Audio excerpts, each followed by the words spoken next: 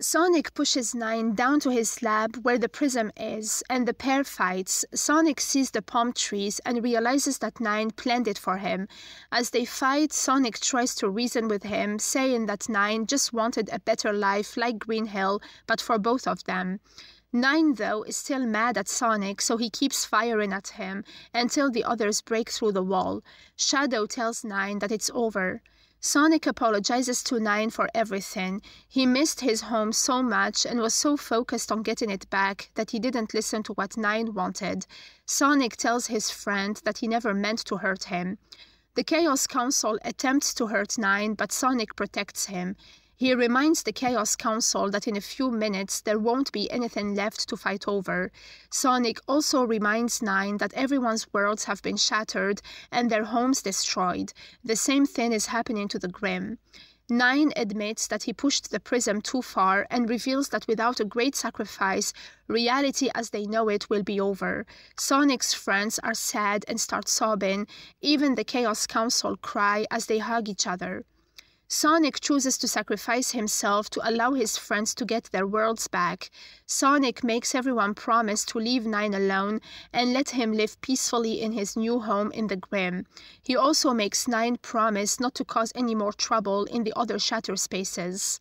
Nine extracts the remaining prism energy inside of Sonic and uses it to fully reform the Paradox Prism. The prism is finally fully stable. This way, Nine and Sonic save everything. But since Nine removed the energy, Sonic starts falling apart, because he was the one who shattered the prism, so without the prism energy binding him, Sonic can't exist in the shatter spaces and he begins to vanish. The Chaos Council turn against Sonic and Co. and decide to take the prism. However, a fight erupts among them over who wields the power of the prism, so Nine and Co. seize the chance and send them into the void. Nine uses the prism to start the reformation process. Sonic is glad to hear that Nine can bring back Green Hill. Nine manages to bring everything back to normal. Sonic and Co. are amazed to see the gateways reforming, including No Place, the Boss Cage Maze, and they spot the Green Hill gateway in the distance. Sonic needs to leave right away and his friends help him.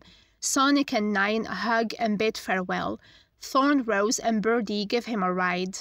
Birdie flies, but her wing is hurt. Black Rose and Shadow are on board the Kraken. They followed them to lend them a hand. Black Rose brought Sonic far enough so Shadow lifts Sonic, uses his speed, and manages to get him through the Green Hill gateway. Sonic returns to the moment before he shattered the prism. He is happy to see Knuckles, Rouge, Amy, and Nine. He and his friends work as a team to defeat Eggman. His friends are amazed at his new attitude when he tells them that they should stick together no matter what it takes. Shadow shows up to help, and Eggman is surprised to see him there. Shadow tells him that he is the ultimate life form, so he goes wherever he wants. Then he vanishes with the prism. Eggman realizes that he can't beat Sonic and his team, so he storms out, vowing to return.